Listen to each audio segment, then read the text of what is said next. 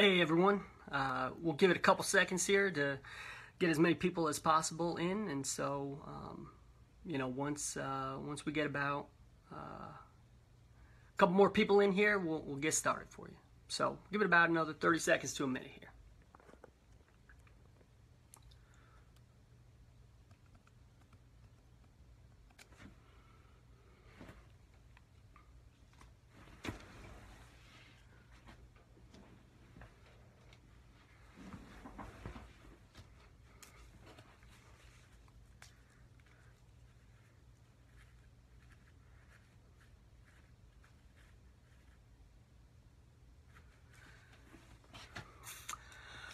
All right, well, hi everyone. Welcome to the latest Winning Edge Pep Talk. I'm Brian Stanchak, founder and president of the BDS Agency, a sport management firm that exclusively advises, markets, and represents college basketball coaches. And we're based in Wilkes-Barre, Pennsylvania. Prior to founding the BDS Agency, I worked for 10 years as a college basketball coach at the Division I level at Seton Hall University, Fairleigh Dickinson University, and the University of Pennsylvania.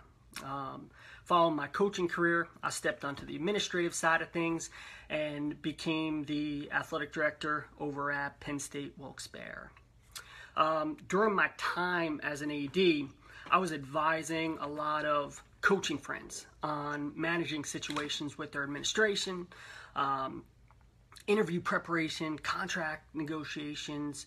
And so after many of these coaches were having success in terms of advancing their career or obtaining much better contracts, I really saw that there was a need for an agent who prioritized basketball coaches at all levels, particularly women's basketball coaches. And I realized that having that firsthand knowledge of the inner workings of both sides of intercollegiate athletics as a coach and administrator, having conducted coaches searches myself and negotiated coaches contracts myself, would be uniquely valuable and would be an asset to coaches that really no other agent in the industry possessed.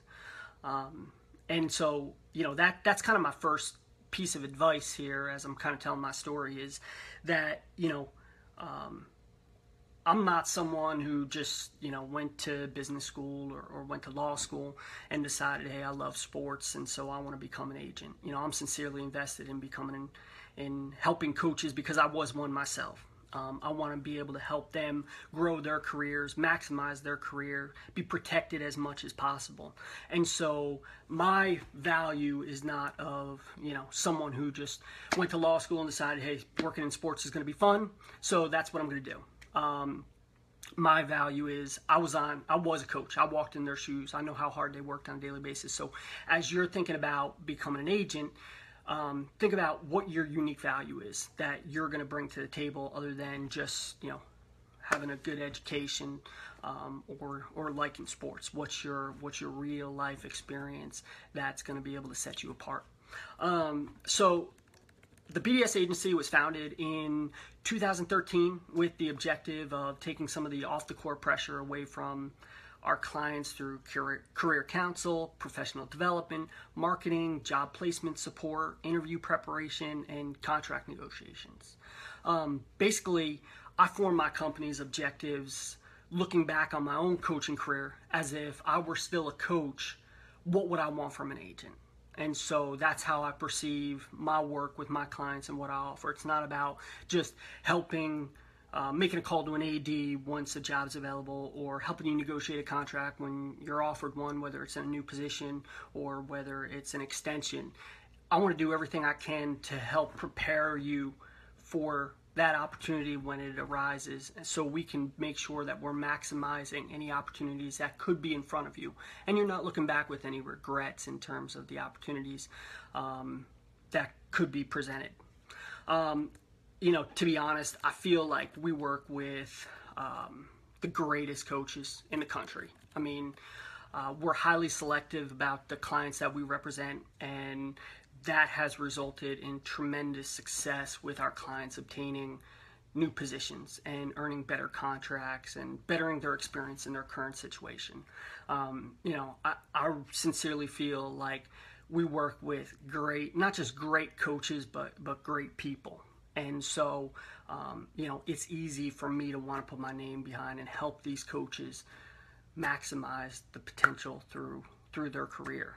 I see a message from the Winning Edge, so I'm glad that we're going up in our viewers here. I'm intensely passionate about working with coaches and helping them maximize their career. And I think that, I feel that if I do my part and my clients do their part, it's going to translate to success. We've worked with 17 clients who've become first-time Division I head coaches, 3 clients who obtained new Division I head coaches, head coaching positions at a higher level, 7 clients who have obtained non-Division I head coaching positions, meaning Division II, Division III NAIA head coach positions, and then numerous assistants have moved on to better assistant coaching positions. But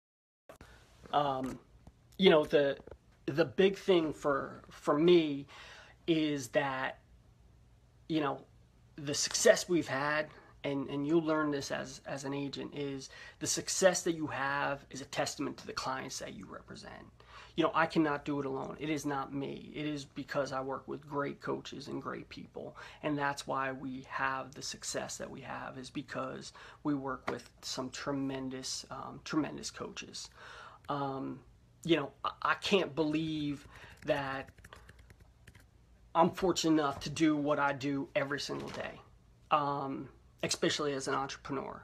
My clients, they fuel my motivation. I mean, there's no question about it. I can't thank them enough for believing in me as much as I believe in them. And that partnership is invaluable. There's nothing better than being a small part of helping my clients reach their dream or obtain their goal. That's why, it never gets old. I travel to, and you can see some of the pictures in the background, I travel to most of my clients' press conferences, and even if I'm there for 5 minutes, whatever it is, just having been a coach, I understand how hard my clients work, how hard coaches work, the sacrifices that they make for their jobs, and how coveted these head coaching positions are. And so to be there on that special day that they've worked so hard for, it will never get old. I think I've only missed like 2 or 3 press conferences, and that's only because we've had multiple ones on the same day. So I guess that's a good problem to have. But being there on their special day is tremendous. I want to, that's kind of a background into myself and the BDS agency. But I really want to open it up to discussion. Any questions that you may have, I'm happy to answer, to be able to help tailor this, these next 20 minutes towards helping answer questions that you may have to help you reach your goal, or decide if this is a career that you really want to focus on. So, feel free to add comments there, and I'll answer any questions that you have, and be happy to help in any way. Being that, most of those involved with the Winning Edge program are students, let's start with, the educational component of becoming an agent. I hit on this a little bit before. A bachelor's in business or marketing degree are probably the best majors to assist in your development as an undergrad. And those are the best majors in terms of gaining some of the skills necessary of becoming an agent. A postgraduate degree is also critical, whether it's a law degree or a master's, just to be able to further your knowledge of the business side of sports, or the legal side of sports. That's critical in terms of adding to your value as an agent. And again, as I said before, I don't have a law degree. We work closely with one of the premier sports attorneys in the entire country when necessary. But for me, my expertise in terms of specific coach contracts, I feel like it far surpasses anyone in the industry, because I've been on the other side of the table negotiating them myself as an AD. And I feel like I've been able to gain that firsthand knowledge. That's invaluable. To be honest, some of the most popular or most famous and successful sports agents for coaches, like Jimmy Sexton in football, doesn't even have his master's degree, and he's done really well. And so, there's a lot of intangible skills that are necessary to be able to be successful in terms of being an agent, and communication skills, creativity, accessibility, little minuscule, what might seem as minuscule skills go a long way within the industry.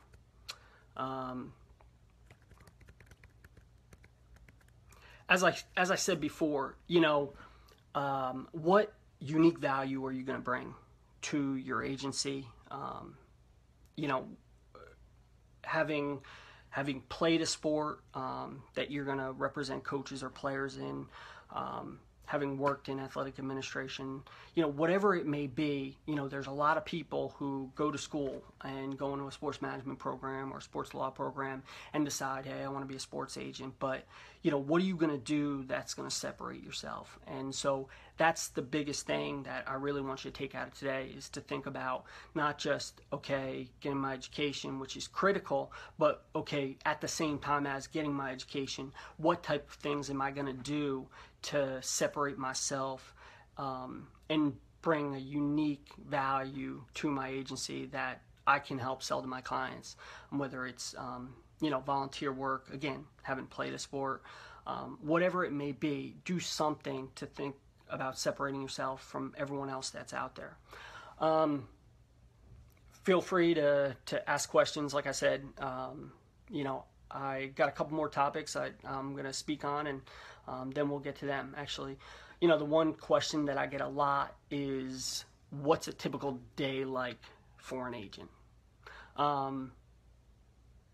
I could be traveling to visit a client one day to negotiate a contract for a client, the next to helping a client work through a Title IX issue, the next day to making calls to help a client fill an assistant coach position. That's what I love about my job, is that no day is the same. No day is typical. It's not a standard 9-to-5 job. And if you think that that's the type of schedule you want to work, then this is not the profession for you. Having been a coach and really worked around student athlete schedules, whether it was in class or in recruiting, I'm familiar with the 24-hour a day, no holiday, 365 grind that comes with someone that works in the sports industry. And so for me, I'm used to that. But you don't clock out at a certain time as an agent. If my clients need something from me, I'm there and I'm going to help. And if I can't help, I'm going to try to find someone that can help them through their situation. To be honest, I feel like, my investment in my own company and agency, I work harder than I ever did as an AD and a coach. And I work my butt off in those positions. And so the fact that, I've been,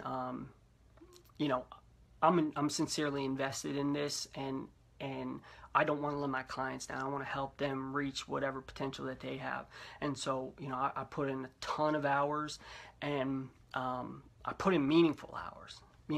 Anyone could say, I work 10 hours a day. Well, what are you doing during those 10 hours? How many of those hours are meaningful hours? How many of those hours are hours that you're putting into your job and putting into your clients and putting into helping your company grow or your development as an agent? So, don't just say you work hard. Working hard is not about, the number of hours that you put in. Working hard is what you're doing during those hours to, again, help your company grow, make your clients better, helping in your development.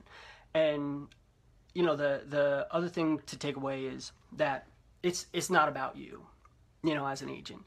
It's about your clients. You're providing a service to your clients, and I'm upfront with all my clients. I let them know I can't promise anything. I can't promise I can get you an interview. I can't promise I can get you a job. I mean, we obviously have a tremendous track record of success, but I don't control what jobs are open. I don't control, what schools are looking for. But if there is that fit, we're going to work our butt off to try to put coaches in a great position to be able to get that position, or we're going to work our butt off to make sure that coaches contract, whether it's financially or the terms within the contract, are protected as much as possible. And again, that's aligning our goals with what their goals are, and we're and it's a constant back and forth. It's trying to goals change daily, and so trying to find out what's your objective for post this season, 5 years down the line. Those things change, but as they change, we try to adjust and help our clients as much as possible. The other thing, as I said, is, you gotta be, it frustrates me sometimes when I'll get calls from clients who will say, or potential clients who will say, I used to work with an agent, and, how accessible are you? And that's crazy to me that, someone would ask how accessible I am, because, these days, with all forms of communication, if for some reason I can't get back to a client that night, unless it's an emergency, I'm at least texting them or emailing them, hey, I'll call you tomorrow. I never want my clients to worry if I'm not there for them when they need me. And so building that trust when they don't necessarily need me is critical. Going back to kind of the meaningful hours thing, there's for my area, it's pretty, we have busy seasons, so kind of between, I would say March to June. March to June July is probably our busiest time, but August is still busy too, because even though coaches have kind of passed changing jobs at that point, we're still dealing with contracts and negotiations.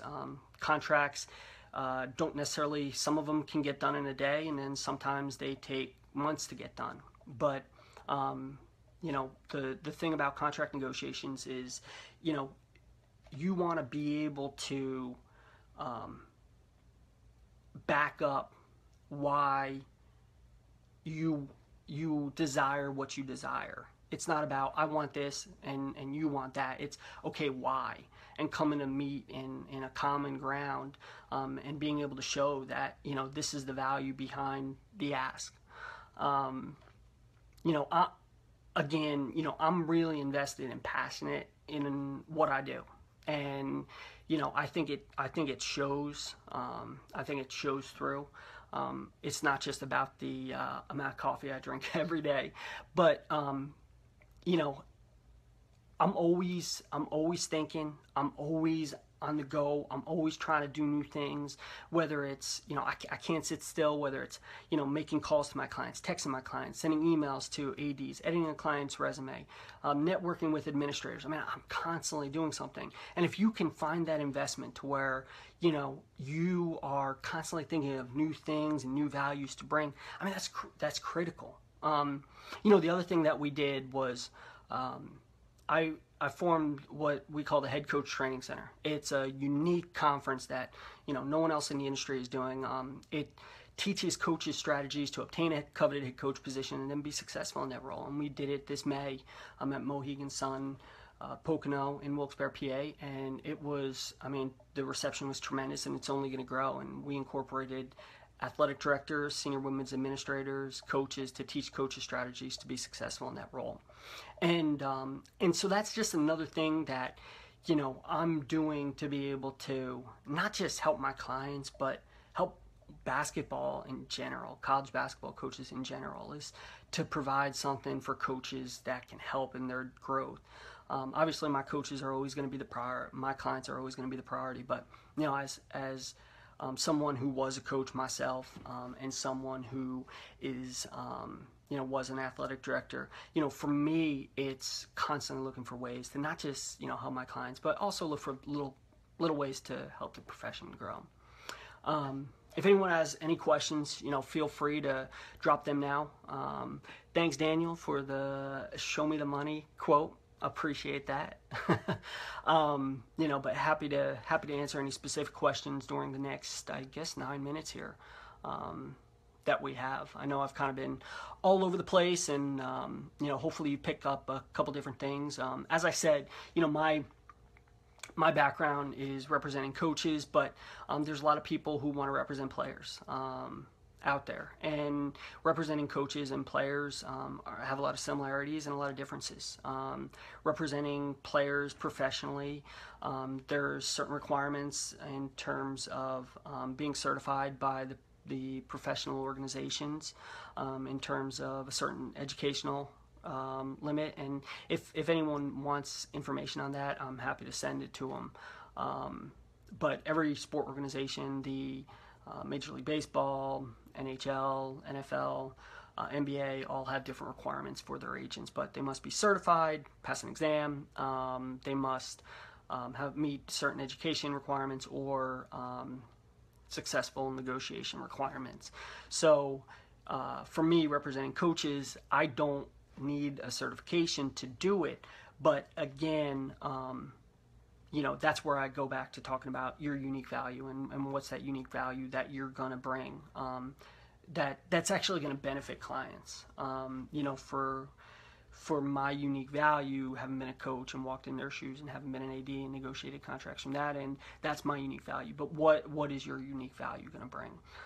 The other thing with representing players is a lot of times the contracts can be relatively standard, and the negotiation comes in terms of whether it's the finances, the guaranteed money, the bonuses, the deferred compensation, whatever it might be. That's where the leeway comes in. Whereas for me, coaches' contracts, every contract is completely different. But there's certain things that we'll look for in terms of the compensation, in terms of the terms regarding termination, the bonuses, any little thing that might be in there, we're looking at to try to better to better position our clients for being successful. The other thing that I'll say is, being a fan of basketball, is as I said, it does not get better than doing what I do, because being a small part of helping my clients reach their goal, again, whether it's obtaining a head coach position or obtaining a much better contract for a longer term, those are the things that when I get that call from those clients, it never gets old. I still remember the calls. If I look back on these pictures of, the press conferences I've been at, I can remember every time that client had called me and said, I was offered the job, or, hey, AD, got your message, we're going to look at doing a new contract. Like stuff like that never gets old. And when you can have passion about that, and when you can have excitement and enthusiasm about it, it doesn't get better than that. But again, the biggest thing to remember as an agent is that, it's all about your clients.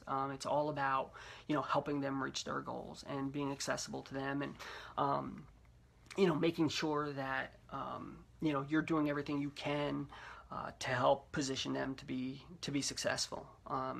And sometimes there's stuff that they don't know that you do to be able to help them. For example, when I'm on the phone with search firms for all day, or administrators all day, stuff like that, where it might not directly impact them then, but 3 or 4 years down the line, if that administrator, that search firm is conducting a search, then the relationship I was able to build with them is able to enhance the credibility in terms of being able to present clients that we have.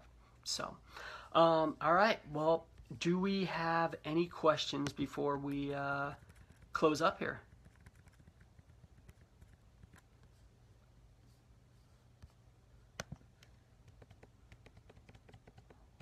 Okay.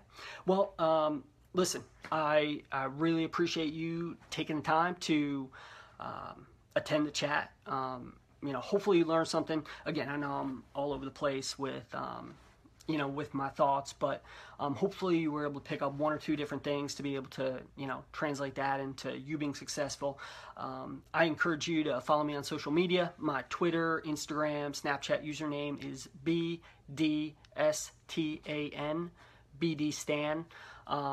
And, you could have spent this time doing anything today. And so thank you for spending it with me in, with this Winning Edge pep talk. Remember to follow Winning Edge Leadership on social media as well, for Twitter and Instagram at the WE Leadership. And certainly don't hesitate. Check out thebdsagency.com, and my contact info is on there. Feel free to reach out anytime. I'm happy to answer any questions that might be able to help in your career development. So best of luck to you. Make the rest of your day great, and you only get so many of them. So I will talk to you soon.